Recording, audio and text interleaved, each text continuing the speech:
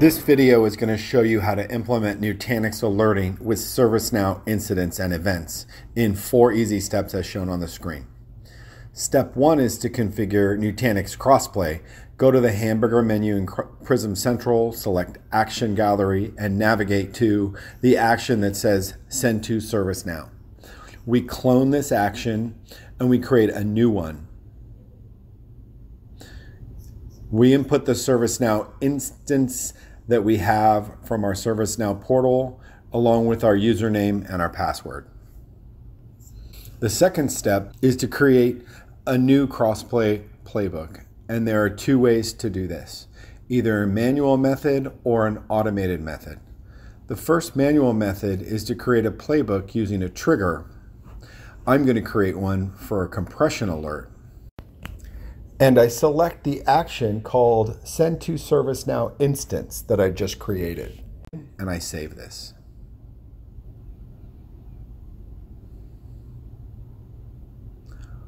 I give it a name and a description.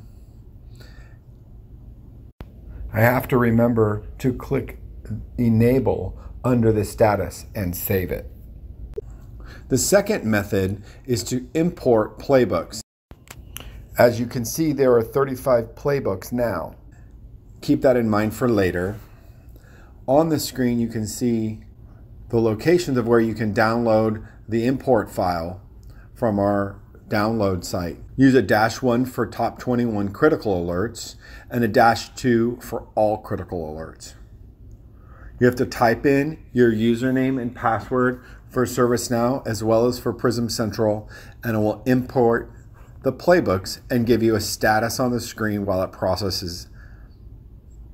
The screen shows that I imported 264 playbooks. If I add that to the 35 that I had before I did the import and I refresh, I should see the total number is now 299 playbooks, just as I expect. The third step is to import ServiceNOW event rules. If I navigate to event rules in ServiceNOW, I'll see that there are no records to display for Nutanix.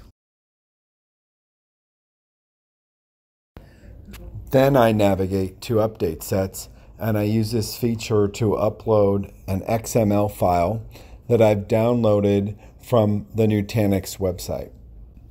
When I upload this file, it defines the event rules in ServiceNOW for me. I have to preview the update set, and I can see that it's failed, but this is actually normal.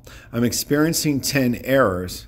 Now what I'll need to do is go through each error and process it, telling ServiceNOW that these errors are to be accepted. I can accept the remote updates. As you can see, I'm accepting each one of these errors, and there are 10 of these cases. And when I am done, I can click Commit to update this set, and I see that I have 100% success rate. Now I'll go and check that the update set for my event rules has been created. If I search event rules in ServiceNOW a second time, I'll see that they appear under Nutanix. I can see that there are 3 event rules, 1 for containers, 1 for nodes, and 1 for VMs, and that's exactly the way I want it. The fourth step is to activate the default incident rule. If I navigate to event management and navigate down to alert management, I can locate the create incident rule, and where it says false, I can mark it as true, and I can click the green checkbox to accept it.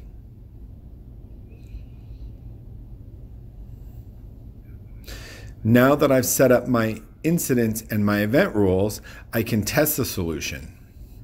I can run a stress test which will simulate workload onto a VM. And when it goes over a threshold of 80%, it will raise an alert in Prism Central. And what I want to see is that this alert is going to be pushed to ServiceNOW using the playbook I created. So if I go into the playbooks, I can see that there is this VM and there's a play that was successfully sent to ServiceNOw. When I log into ServiceNOw, I can also see that this event has been created. I can see the data that was pushed from XPlay in Nutanix. I can even look at the alert ID. I can show the dependency map of all the configuration items in the solution. When I copy the incident and I paste it into the search, I can also locate that incident. I can start to manage that incident. Thank you very much for listening to this video. This is Paul Harb from Nutanix, and good luck setting up Nutanix alert integration with ServiceNOw.